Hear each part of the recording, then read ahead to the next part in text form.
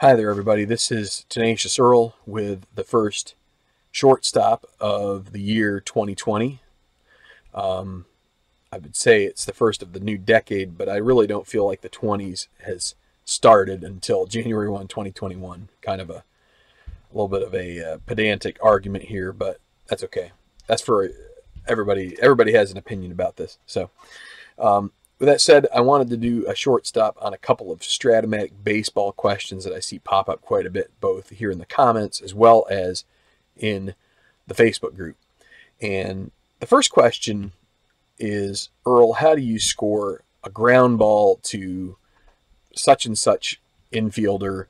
And then it could be whichever letter designation, A, B, or C.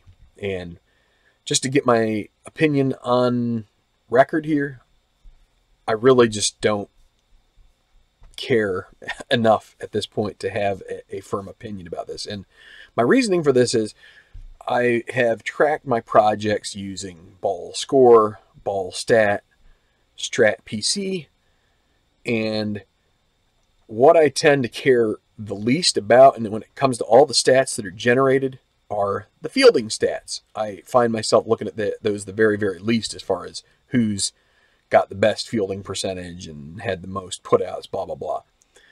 It really just never seems that intriguing to me. And so now I came to Strat-O-Matic looking for more opportunities to score ball games. And because I do like scorekeeping, but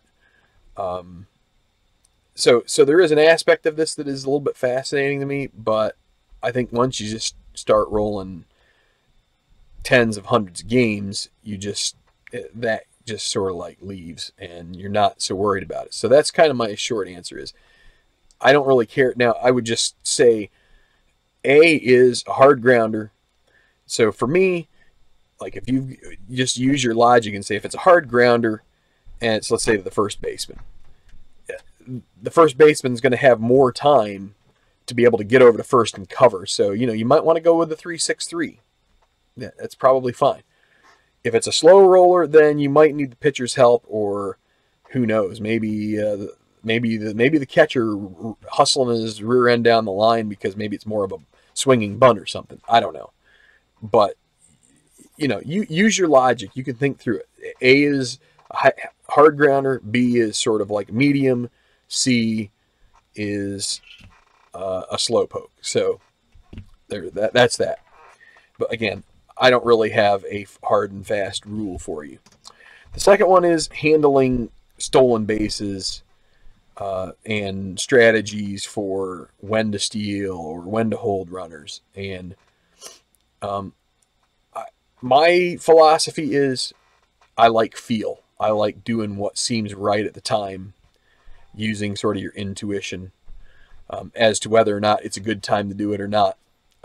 If you were to go with the analytic proven method, you would say anything under a 75%, you aren't going to try stealing.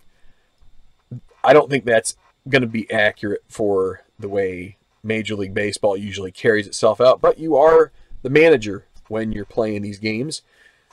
If you're playing a solo project, then you're going to be both managers. That makes it a little more awkward. If you're playing like face-to-face in a league or something, then you can make it as conservative or liberal, aggressive, whatever that you want. But as far as like holding runners, again, I feel like especially with basic strat, they give you the base number, like an A is a 1 to 15. If they wanted it to be just a stock, easy thing, like, oh, you're always going to hold the runner, then they could just say, okay, well, A is 1 to 14, which assumes a 1 rated catcher, the best rated catcher as far as his defensive ability, and then you just subtract 1, 2, or 3 from that number. So to me, there is some validity to not hold the runner. I guess this would be maybe a short, quick, dirty way to think about it. I would say a B, you should hold a B runner and above pretty much any time at first base, and maybe an A at second base and above pretty much any time. With 2 outs, I would just say maybe you hold your C runner at first. That's an optional thing. And again, I would say just use your intuition. Does it feel like a good time based on the score? Do you really not want that runner to get in the scoring position? But you also run the risk that if you get that ground ball with the pluses, then that's a first, a third, and then you've got maybe even more trouble. So that's just sort of a quick way, and that's with basic. I do think the super advanced stealing system was designed in order for that if you use that religiously in your project in a super advanced setting, even the ones that have like the good lead 1 to 3, bad lead 1, you know, if you do that, like as far as like the D20 range, you know, you should get pretty good stats as far as how, or you know, within reason. I mean, obviously stolen bases are going to be based somewhat on how many times guys get on base too. So as long as their hitting numbers are commensurate, and you know they don't have extra runners in front of them on second base or whatever, which would prevent them from doing a steal, you should get close. So I'm hoping this is helping. I guess my overall thought is not to stress about these kinds of things too much. If you've watched enough baseball to know how things are done, I don't think you're going to go wrong whatever you do with either of these things. In the short term, you know, in one game you may feel bad if you send a runner and he gets thrown out and maybe you shouldn't have, or you might feel bad that you held a guy that and then it goes through on a single because of the ground ball with the pluses. Just don't sweat it.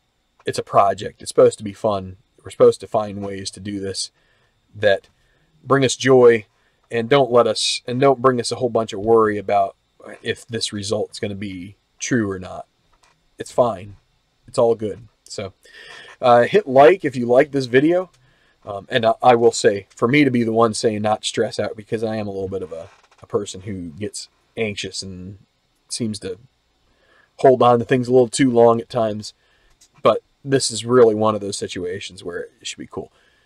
Hit the like if you like this video. If you want to see more of these, leave a comment. If you have any topic you'd like covered, or if you have a question you'd like answered, feel free to leave it.